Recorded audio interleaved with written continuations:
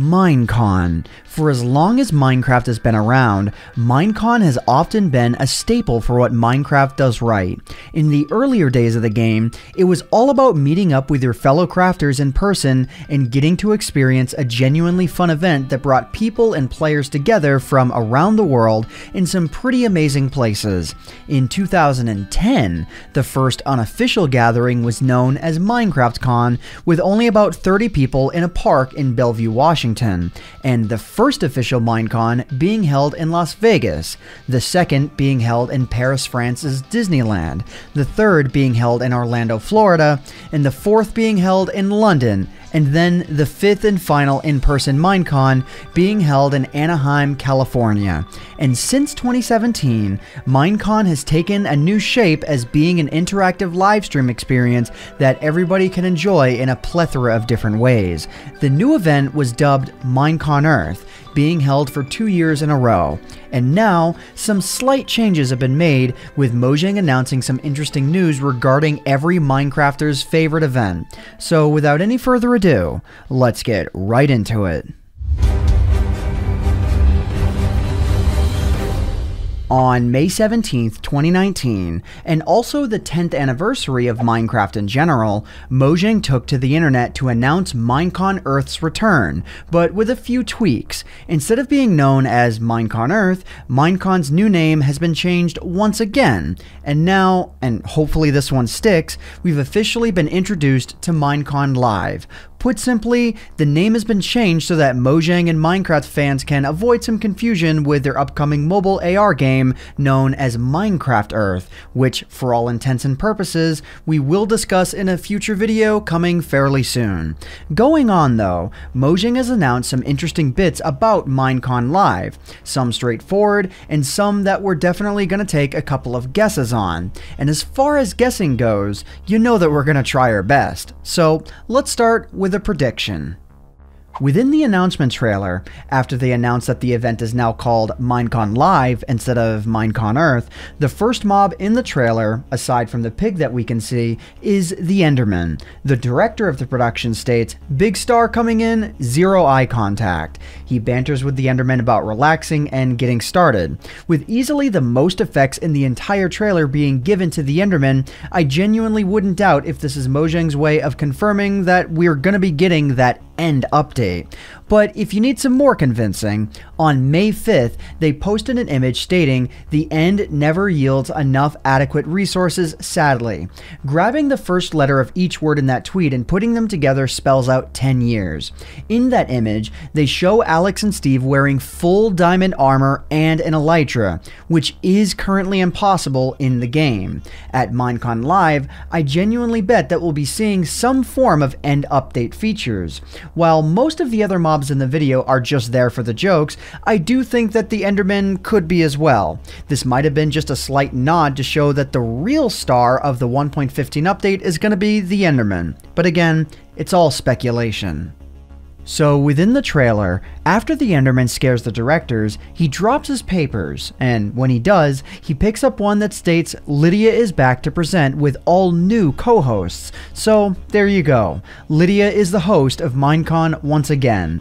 Being the chief brand officer of Mojang and having hosted previous Minecraft related events in the past, she's honestly the perfect choice in this case. She knows the game, she knows the community, and she brings up a fun energy that a lot of the Minecraft community definitely appreciates. It also states that co-hosts will be attending, which, if I had to guess, might be other content creators from the Minecraft community, much like the previous years of MineCon Earth. So that's good to know. But in my opinion, hopefully they can find some co-hosts that are as good as last year's. So after that piece of information, a teleprompter falls to the ground, announcing news and updates, panels are back, and vote for a biome. So just like last year, we'll be hearing about future Minecraft updates, and in this case, 1.15. Creator-made panels are also going to be released, much like the one that I released for Mojang last year about breaking Minecraft, which if you haven't seen that one, and I highly recommend that you do because a lot of work went into it, You can check it out in the card on the top right of the screen. And once again, we'll be voting for a biome, much like we did with 1.14's edition of content surrounding the taiga biome. Whether or not we'll be voting between the savanna and desert from last year or entirely new biomes, I'm not exactly sure. Whatever the case may be though, more interaction and opinions from the community about updates is always a good thing. That's definitely something that Mojang and MineCon has gotten right. After announcing all of that, they also announced that MineCon Live will be streamed on September 28th, 2019 at 12 p.m. US Eastern Time. On top of all of the information that you might want, you can also head over to minecraft.net/minecon. Heading onto the website, it specifies a few specific things. 1. It states that MineCon Live will be filmed live and beamed across the world via the internet. It will be around 90 minutes long, packed with juicy Minecraft news, content creators, and will include pre- and post-show bits, as well as on-demand community panels. Pretty much exactly like 2018.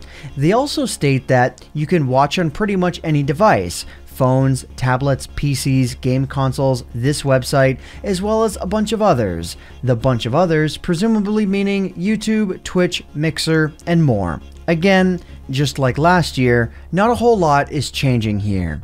And with that, we've reached the end of what we're going to talk about regarding everything that was announced. Well, almost. We've got a few more final guesses. Alright, well, these aren't so much guesses, but more so dead giveaways if you've been keeping up with Minecraft's development over the last year or so.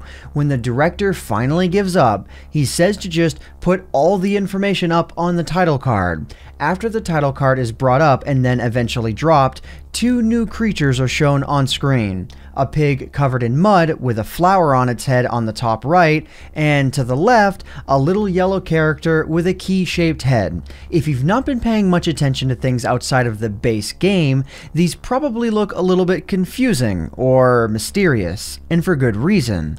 Not only are these not a part of the base game, but they're not even a part of the same games. Firstly, the pig is from the advertising for Minecraft's upcoming new mobile game, MineCon Earth, and the little yellow key guy is known for his notably short appearance in the announcement trailer for Minecraft Dungeons. Both of these characters are from their own separate games, which leads me to believe that not only will we be hearing about the base game of Minecraft, but also Minecraft spin-offs, and hopefully we'll receive release dates for both, because I genuinely couldn't be more excited.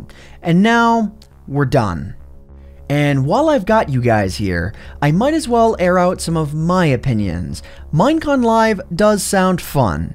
MineCon Earth was fun. Myself and Michaelmcchill both went to the very first MineCon Earth and got to attend a MineCon Earth party in Boston at the Prudential Center. And funny enough, that's actually where we both first met for the first time, was going to MineCon Earth together. And it was genuinely a blast. Then I got to attend the live taping of MineCon Earth 2018, and once again, I enjoyed myself a ton, especially because for this one, I was also there to film my panel as well.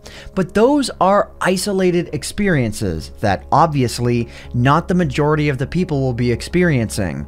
If I'm being honest, a regular MineCon would genuinely be a much more welcomed addition, for me anyways. If I had my ideal situation, I would personally love to see a mix. A main event, which is then supplemented by different tiers of in-Microsoft Store events. If there's a main convention in LA, for example, aka a regular MineCon, a few select areas around the country and around the world could have some events involving a YouTuber at MineCon Live events. The event could be beamed into the stores, much like it was for all of the MineCon Earths. And then those stores could also have some fun, whether there be some kind of a remote Q&A during a primary MineCon panel or whatever, and then all the other stores do some sort of in-store event that doesn't have direct interaction with the main event.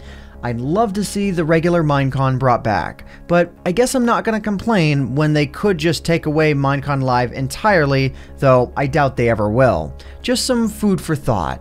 But aside from all of that, what do you guys think about MineCon Live? Do you guys think that it's going to be fairly good, or do you think it's going to be unexceptional? Are you excited for any potential Minecraft Dungeons or Minecraft Earth news? Let me know in the comment section down below. But other than that, that just about does it for me for now. If you guys enjoyed this video, please consider leaving a like on it, because it would really help out myself and Michaelmcchill, who co-wrote and edited this video, the channel and the video quite a lot. But anyways guys, I hope you all enjoyed. My name is AntVenom and I bid you all farewell. Thanks so much for watching.